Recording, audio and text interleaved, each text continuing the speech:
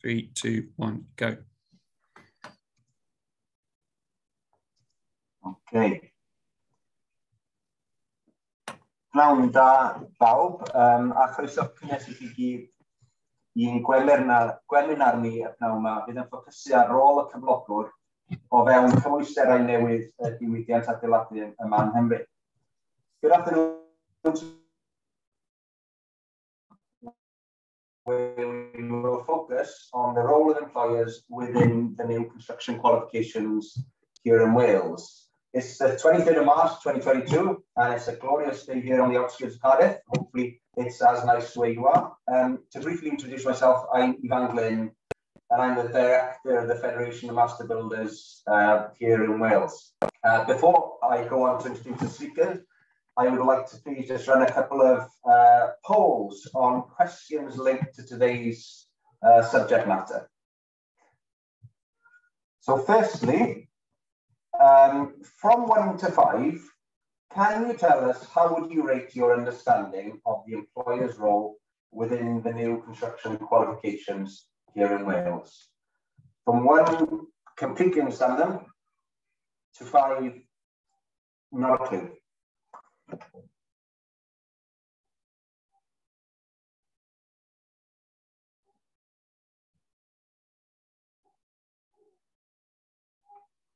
Okay, excellent. So the results are in. So we've got 36% stating they don't understand them at all. 29%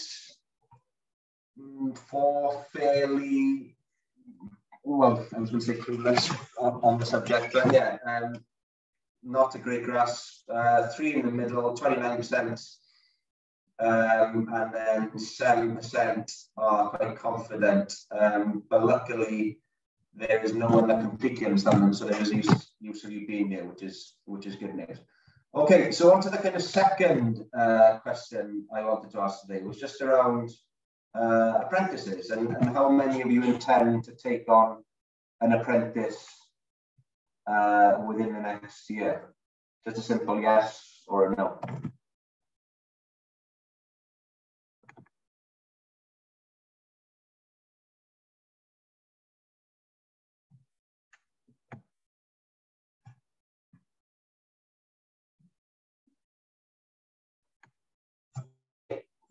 Excellent. So around 70% of you do intend to take on an apprentice this year, and then 30% don't intend to take on an apprentice this year. But that's useful in terms of obviously with the new qualifications now in place, and some of them kind of soon to come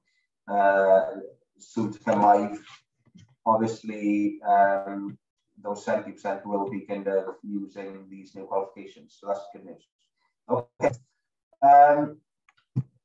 So today's session will cover the new construction qualifications and the role of employers within the new system. Since September 2021, new qualifications are being taught in Wales. They are being staged, so some of them are coming on board in September this year, and predominantly today we will be talking about the level 3 qualifications that go live this September. The new qualifications have been described as the biggest shake-up to the qualifications in this sector for a generation, with the aim to streamline skills, to raise standards and better meet the needs of employers here in Wales. City and Guilds and EEL are the sole providers of the qualifications. We at the FMB were consulted throughout the process, and we are very pleased to see the enhanced role that employers have in the delivery of apprenticeship qualifications.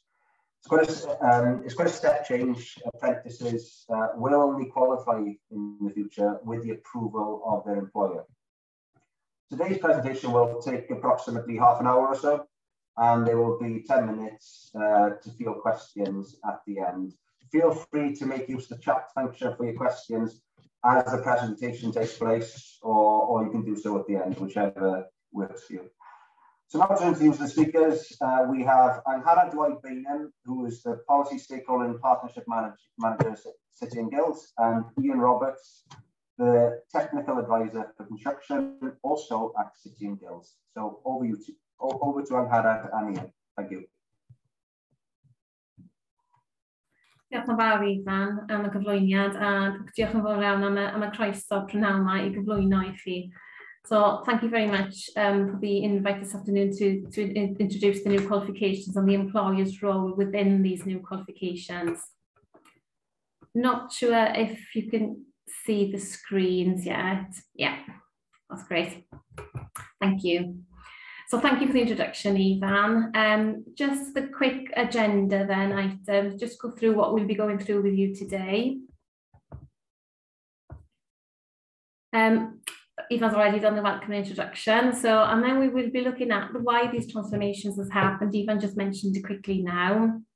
We'll have a look at the level 3 qualification content and then the structure of the units along with a summary of assessments, and we could take a deeper look then at the employer confirmation guide and your role as an employer within these new qualifications. We'll then take a look at the learning resources that are available for you before moving on to the next steps, and as Ivan said earlier, we have got a chance for you to ask us any questions at the end. And there you go. So myself, Angharad, as Ivan said, I'm the Policy, Stakeholder and Partnerships Manager for City and Guilds for the Nations. And I'm sure you're all familiar with Ian Roberts, who's the Technical Advisor for Construction at City and Guilds. Felly, pam mae'r trawsnewid yma wedi digwydd? So the way of this transformation happened with the new qualifications. So back in February 2018, Qualifications Wales launched the Building the Future review, where they did a sector review of qualifications and the qualification system in construction and the built environment in Wales. They found, from the findings, they found that there was inconsistent assessments. Throughout the process then, they found that the complexity of the qualifications, there was too many qualifications and the assessments weren't very clear. And as a result, they decided that there needed to be a more coherent role within the qualifications and skills and qualifications to meet the skills needs of the people for Wales. And as Ivan mentioned, the new suite of construction and BSc qualifications have now been managed by City and Guilds and EAL. On this slide, it just shows you the qualification framework. So from September 2021, there's been a new GCSE in built environment. In September 2022, the new AS and A level in built environment will be launched. And from last September, the foundation, core, progression have been launched, and these have been successfully being taught now throughout the colleges and centres in Wales. So you've got a foundation in construction and building services engineering, a core qualification in construction and building services engineering, a progression qualification in construction, and a progression qualification in building services engineering. And then from August this year, there will be a brand new level 3 in construction and a brand new level 3 in building services engineering as well. You can see from that chart exactly which awarding body owns which qualification. And this webinar will focus on the level 3 qualifications only. So on this slide, it just shows you some questions you may have regarding the new qualification. So what does the qualification cover? At the new level 3 qualification in construction and BSc, the learners will develop their knowledge, skills and understanding in either a construction or BSc trade contained within the NOS.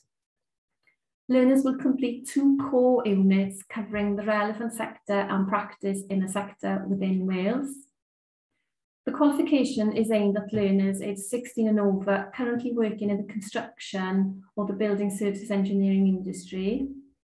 They're designed for learners who have either passed the level 2 foundation in construction and building services engineering qualification, or will be completing their core foundation qualification, learning and assessments while in their apprenticeship. And they're also suitable for learners who have completed the level 2 progression in either construction or building services engineering qualification. The qualification is designed to be completed on a part-time basis within the apprenticeship, Before the assessments, learners must first demonstrate their performance and capability to the satisfaction of their employer. And then on completion, the qualification will provide learners with the skills and knowledge required for the learner to be capable of working in their chosen trade across the UK. I'll now pass you over to my colleague Ian Roberts, who will take you through the next few slides. Diolch, Ian. Thank you, Anne Harrod, and welcome, ladies and gentlemen. I trust you're all keeping well, and thank you for attending this evening's webinar, and especially for inviting us along this evening to present to you. Before I begin, I'd just like to mention that I am working from home, and therefore I apologise in advance if there's any background noise that may interfere. Next slide, please. Before I actually begin this, I would like to take this opportunity to inform you that if you would like to take a deeper dive into what I'm going to present, you can by reading through the relevant documentation, especially the qualification handbook and the assessment pack, which is located on the Skills for Wales website.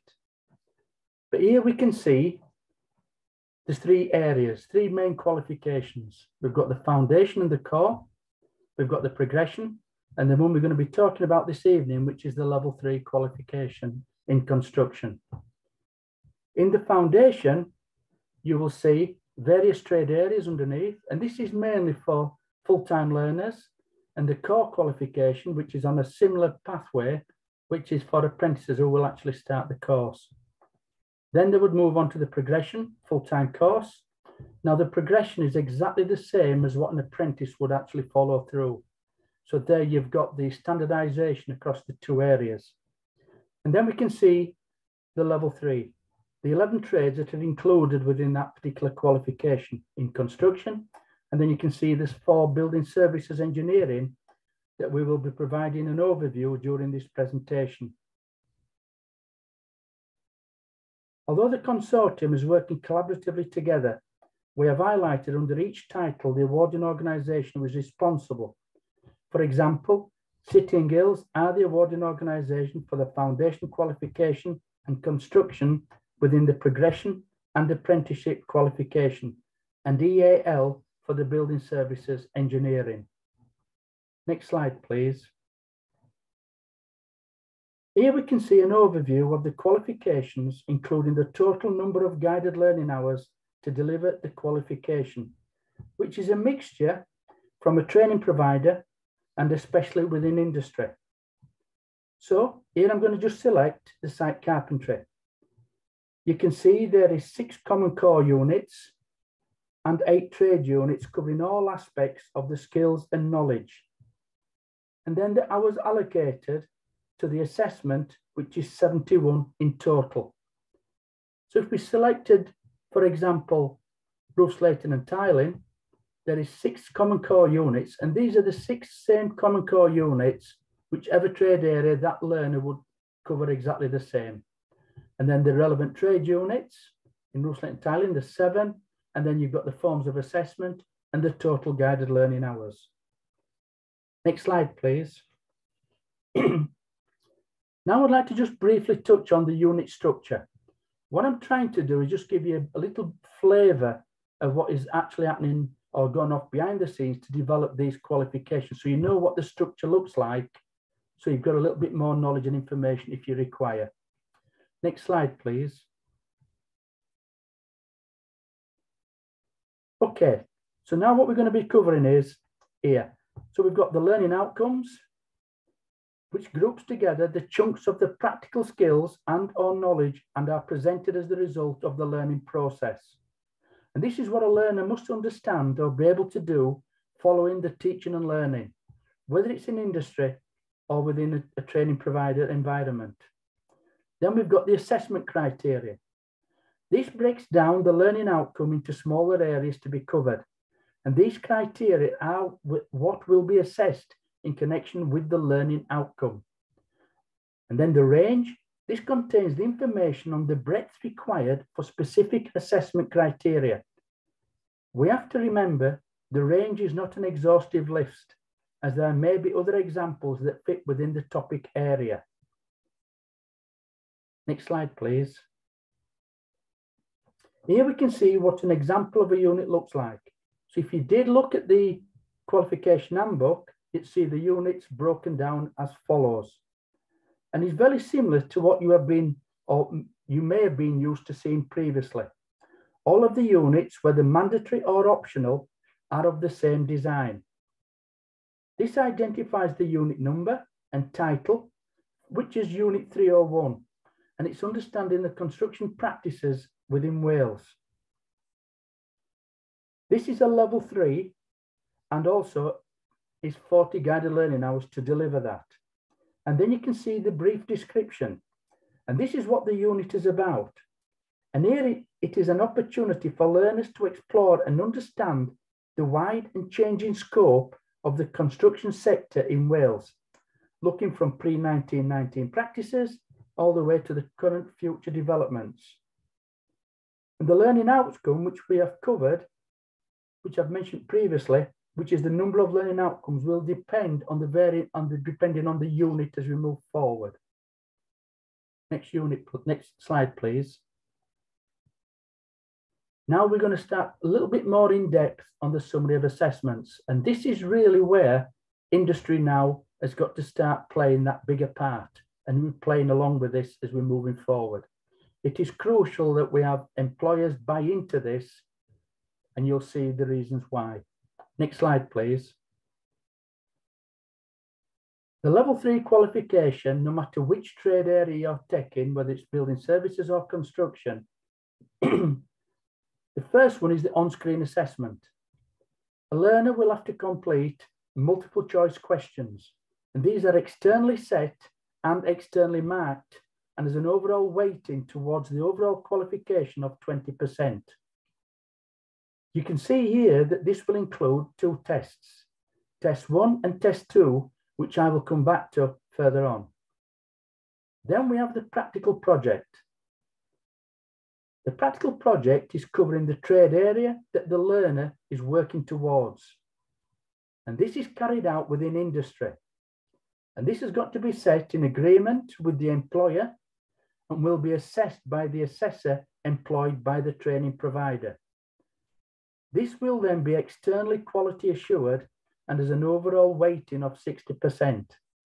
And the quality assurance is carried out by a member of the regulatory body who will be occupationally competent in construction or the building services engineering sector.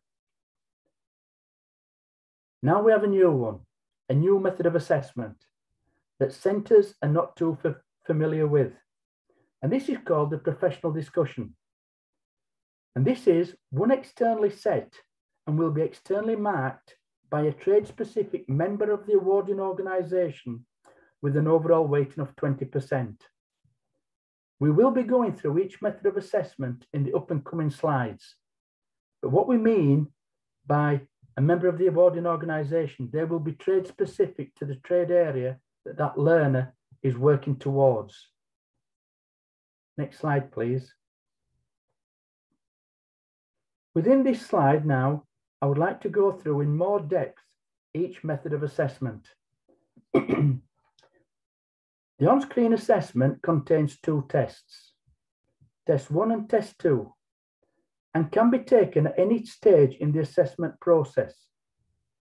Although this is on demand and completed at any time, it is advisable that the learner completes prior to the professional discussion. The Test 1, on average, contains 45 questions, and the learner will have 70 minutes to complete.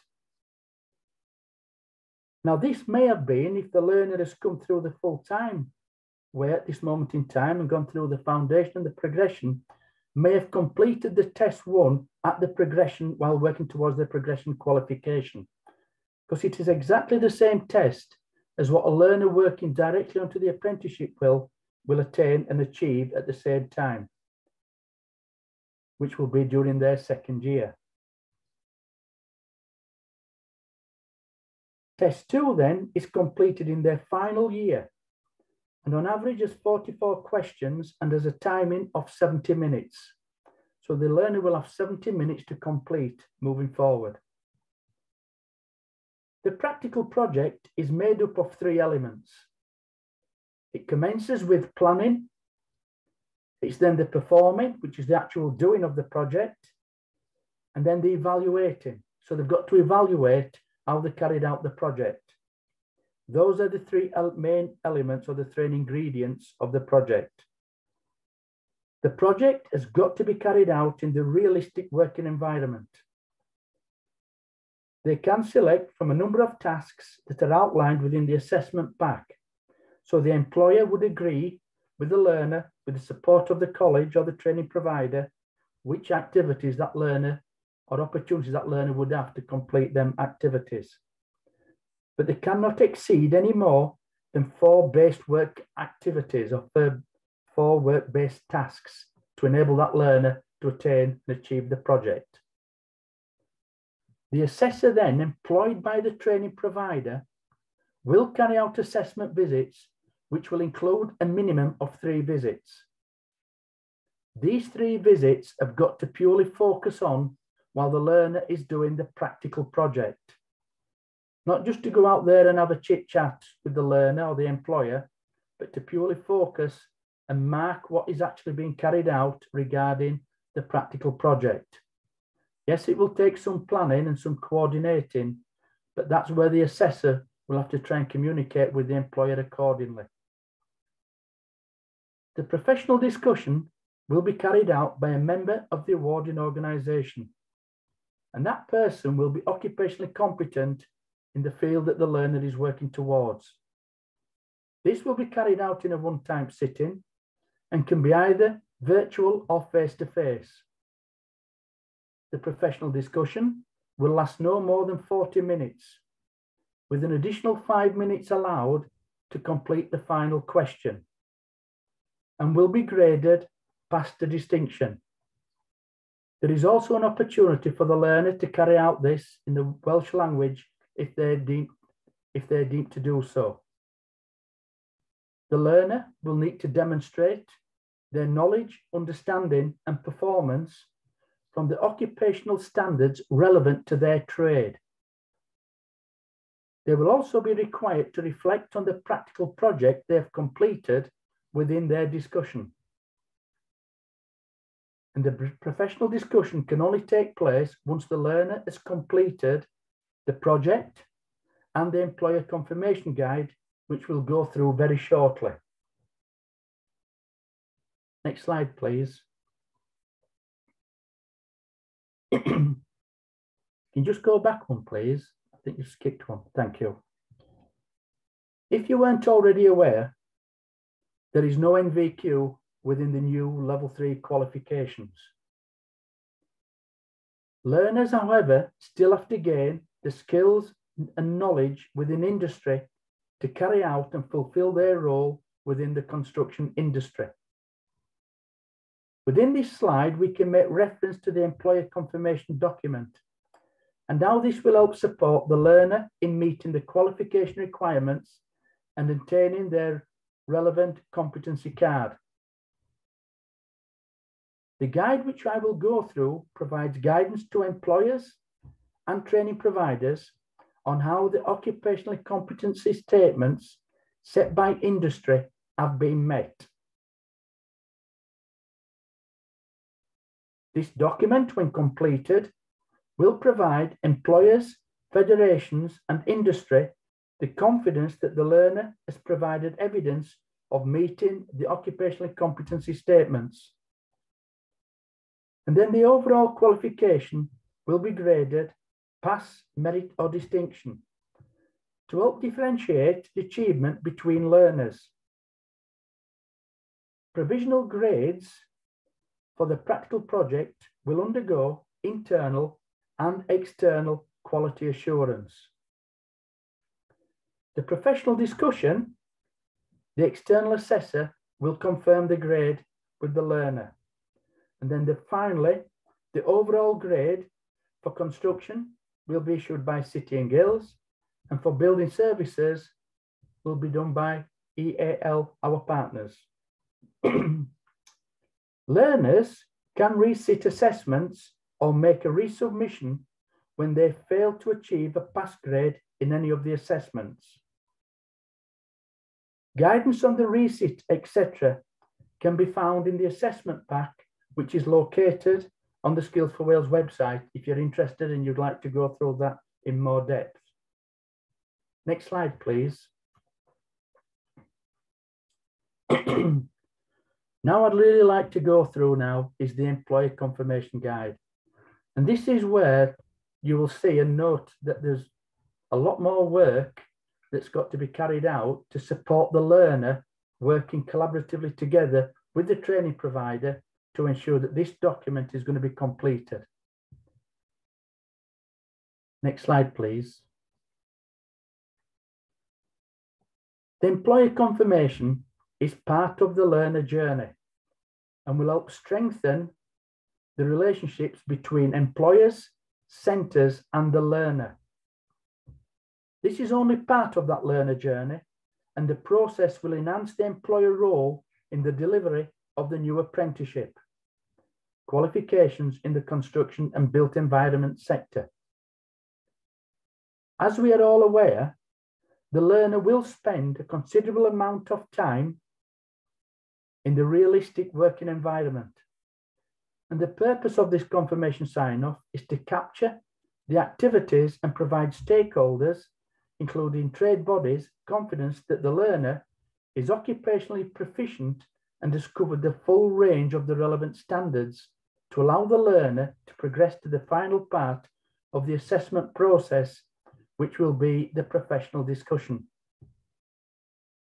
Although there is no NVQ within the new apprenticeship model, a learner will still provide a range of evidence that allows the centre to check the employer confirmatory sign-off is valid. Upon successful completion of the robust assessment process and the confirmatory sign-off, a learner will then be in a position to retain, or I should say attain, the relevant skills card. We are aware that the employer confirmation process is new and undoubtedly will raise a few concerns. The consortium will provide centres and employers with instructions and the requirements for completing this process. Information is already outlined in the employer confirmation guide, which will be further communicated at our centre and employer events. We are currently in the process of planning and scheduling when these 1 hour webinars will take place. Excuse me. And as soon as we have that information available, as we've normally done, they will be placed on the Skills for Wales website, and we will be forwarding emails out to all stakeholders, informing them of when they can commence and register on them accordingly. Next slide, please.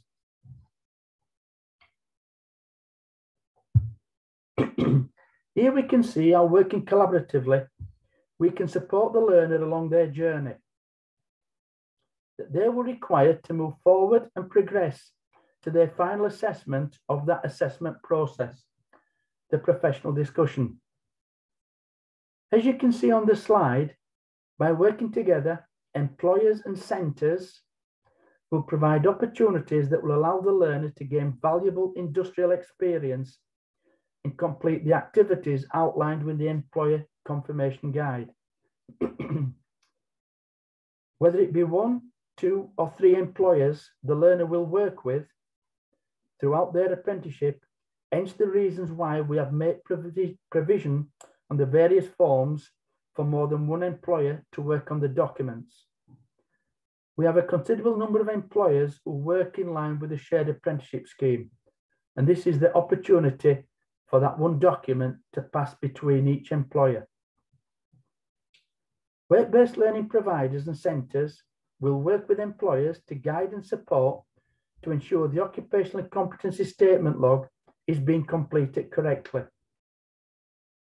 And as you can see, the pieces start to come together, and this is through working collaboratively together to ensure that that learner journey runs smoothly. Without this, then it will not accordingly. This is process is to ensure the learner is prepared for that final assessment when they meet the external assessor. As you can imagine, this certainly hasn't been a smooth journey, as change is always and sometimes very difficult to accept. We have engaged with a considerable number of stakeholders, including micro businesses, medium to large contractors, and federations, including colleges and private training providers. Next slide, please. What we're now going to do is start to look in depth into the employer confirmation guide. And this, ladies and gentlemen, is the part that we would like you to play a significant part in completing to help support that learner through their journey. Within this slide, you can see a front page, and it's in Welsh and English because the document will be in both Welsh and English for people to select how they want to complete it. There's a contents and a section that is contained within the employer confirmation guide. Like I've mentioned, whether it be 1, 2 or 3 employers, they will work with the learners throughout their apprenticeship. Hence the reasons why I've made that provision on the various forms. The employer confirmation guide will be trade specific and can be located on the Skills for Wales website.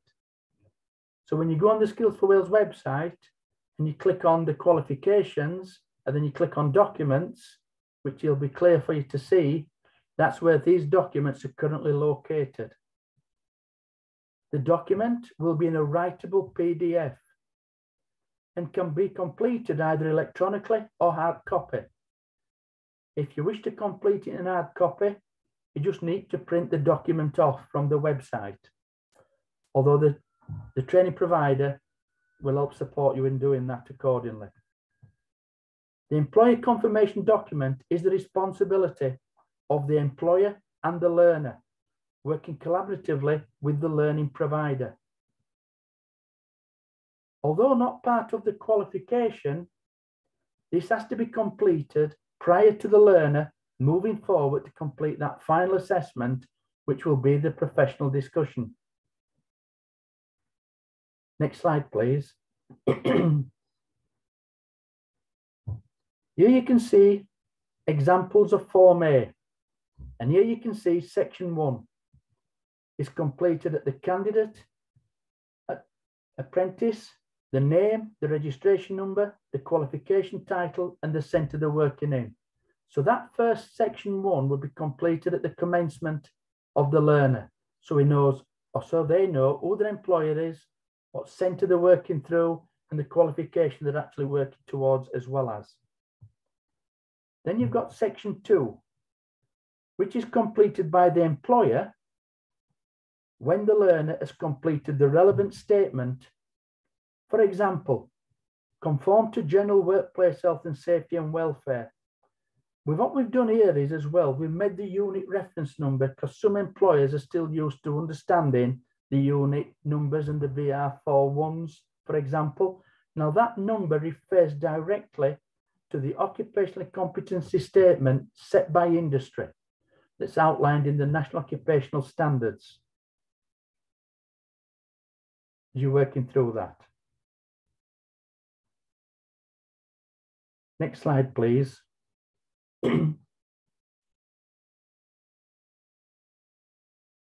Well, thank you. Next section, that'll do fine, thank you. Just go back a slide, please, now, because the third part didn't come up, thank you. And finally, the section 3, which is completed by the employer and the IQA. This is when all the statements outlined within Form B have been completed. And like we've said, there's more than one employer involved with a learner, then there's opportunities there for that employer to sign that. So that would be the authenticity and validation that that employer has stated the company name, the employer's name, or the employee's name, I should say, the position in the company, and their signature. They would then initial it and date it accordingly. It's just to help validate the relevant documents. Next slide, please. Now we can see Form B. Now this outlines the units and activities a learner will have to complete. The more units the learner has, which are identified in earlier slides, for example, if they've got 6 competency units to work towards, then them 6 units will be clearly identified here. But what you'll also see as well is an additional one regarding the learner's attitudes and behaviours. And that again is something that the learner has got to provide evidence that they are proficient in. And it's only the employer that can decide whether or not that learner has got the relevant attitudes and behaviours as we're moving forward. Yes, at times there may be conflict, but hopefully that conflict can be ironed out between individual parties who's working together collectively on that. Next slide, please. What we've also got contained, excuse me, in the employer confirmation guide is an 8-step guide. So when we look at this 8-step guide, it's taking you as an employer, learner and training provider, the steps people will need to take. So starting from the beginning, where the apprentice secures employment and starts their learning journey. Providers meets with employers to identify the range of tasks required to meet industry competency statements and the work-based project. Opportunity to discuss that and work together. Develop and agree quality assurance checks for the employer confirmation process. Periodic reviews of the apprentice's progress and quality checks, evidence from industry. All the way through then to the final assessment, the professional discussion, to actually being able to comply and apply for their competency card. We are currently at this moment in time working on this 8-step guide. And the reason we're working on this closely is to expand it, so it gives more guidance and support to employers as well as training providers. We are providing the same guidance and support to all stakeholders, including private training providers and colleges. This is about working together, collaboratively together, to ensure that that learner journey is run as smooth as it possibly can. Yes, the learner will still have to gather evidence, but not in the form of a portfolio of evidence. There'll be further guidance in this particular document on the types of evidence that that learner will need to complete. So yes, you're going to be seeing assessors from the college coming out to visit, but just purely to observe the activities carried out within that project, not the day-to-days running on activities. That will be carried out by the employer, supporting that learner. And as soon as that learner is proficient in the activities, that's when the employer would tick and sign the relevant sections in this document. Next slide, please. Here you can see where we've added an opportunity for learners working on heritage that an employer may wish their learner to obtain above and beyond the mandatory vocational skills. This is at the request of CABWE to ensure that nothing is missed when an opportunity arises. We can see the pathway, the unit title and the unit number. Units highlighted in red are units that are not included in the current occupational competency statements. All the other units are included within the occupational competency statements for each trade. The units have been added to the relevant trade employer confirmation guide and will be optional.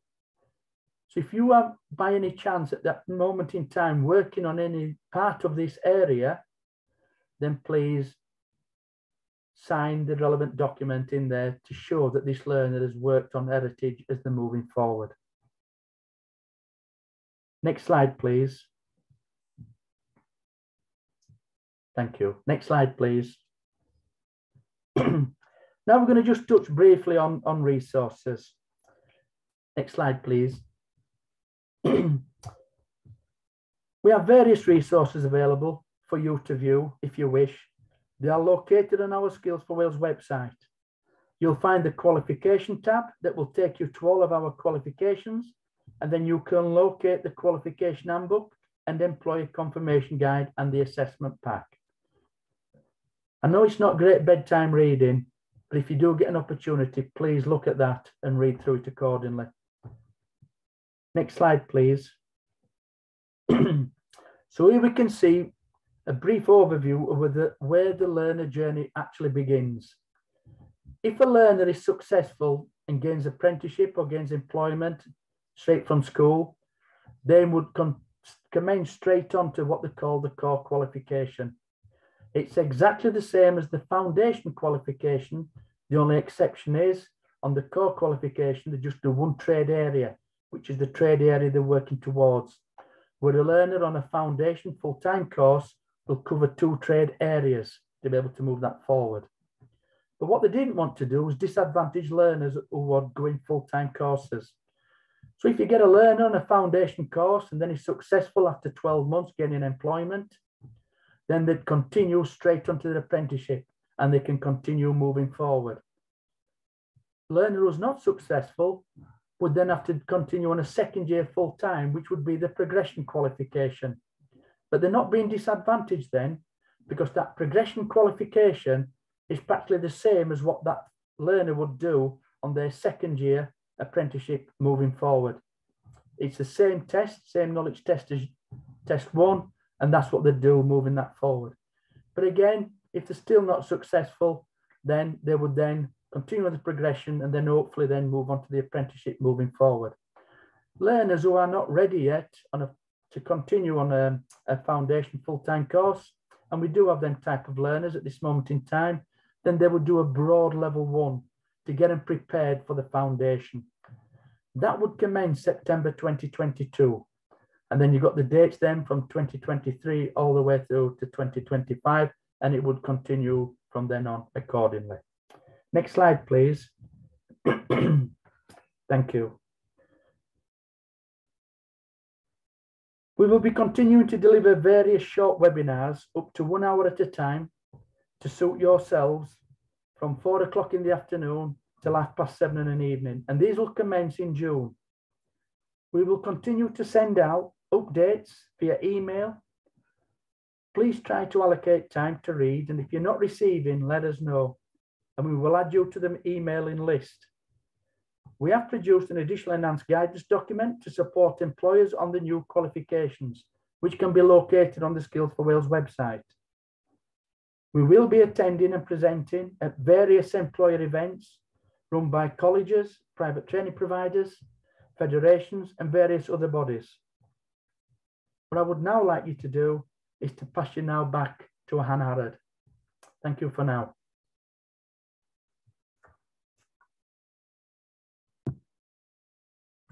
Diolch, Ian. Thank you, Ian. I think it's now going up to any questions, Ivan? Yeah, that's right, yeah. Can I just first of all say, diolch yn fawr, Angharad, thank you. And Ian, thank you so much, that was really insightful. So in terms of questions, we've got a couple of questions during the session that I wanted to put to you, if I may. So the first question is, who will be doing the on-site assessment? That's over to you, Angharad or Ian.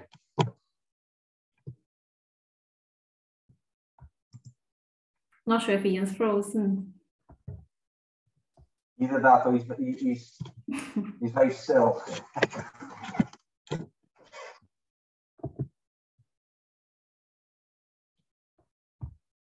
Yeah, I think Ian's lost connection. Angharad, are you able to address that question? Yeah, the on-site assessment. If I'm right in saying this now, the on-site assessment will be done by the professional discussion will be done by the external assessor, and then the on-site assessment will be done by the assessor. Okay. I think I'm right to confirm with Ian because he's closer to the qualifications than I am. Okay, thanks. Another question we had was, where are the employer confirmation guides located? And are they going to be electronically based or paper based? They can be found on the Skills for Wales website, and they will be available to be printed off, or they'll be available electronically as well. So, and it's you could see on the guides there that there was different columns for different employers. So if there are some apprentices working with different employers, there's an opportunity there for every employer to fill in then their information on that apprentice, just to tick the boxes. So say, for example, they're working out with some shared apprenticeship schemes for cover or apprentice, then every employer then can input into that apprentice's progress. Okay, thank you. We've had a question from Anne-Marie Groves. How will the grant scheme work? Currently, there are attendance grants by CITB and the achievement grant. Will this continue using the new route? Yes, I can answer that. Yes, they will be still continued on the new apprentices as well, the same as what they've done previously. Excellent. Next question. Even if they complete a foundation qualification in college, they haven't qualified, have they? So they can still do an apprenticeship, as there are more qualifications that can be done in college. That's right. So with a foundation qualification, they choose 2 trade areas. So the 2 trade areas would be dependent on the learner and the college, depending on the setting. And then if they did the foundation, then they've got the option of going on to progression qualification, where they choose 1 trade area, or they could go on and then go on to an apprenticeship and to be competent in their trade that way, or they can skip the progression if they've already secured an apprenticeship. So they can go from the foundation to the apprenticeship if they've secured an apprenticeship. Okay. And the last question we have, who does the professional discussion and where does it take us? The professional discussion will be done with an external assessor who's competent in their trade, and that will be done then at a place of the learner and employer's choice and the college. And it'll be done in one go then. It'll be done in one sitting. Okay, excellent. And that is all the questions done. So just to kind of finish off, I just wanted to, again, I had to thank you, diolch yn fawr, for that. Annie as well, those not with us anymore, but just wanted to thank you again. It was super insightful, and hopefully all the attendees found it useful. I want to thank the attendees for coming along, and hopefully you got something out of it. I'd just like to kind of promote some future webinars that we have. If you go on our website, keep an eye on the events section of the website. We've got some really useful webinars coming up. There's one that's especially useful, I think, coming up on the 30th of March on maximising your membership benefits. That'll take place at 4:30 on the 30th of March. Go on the website, you can register for that.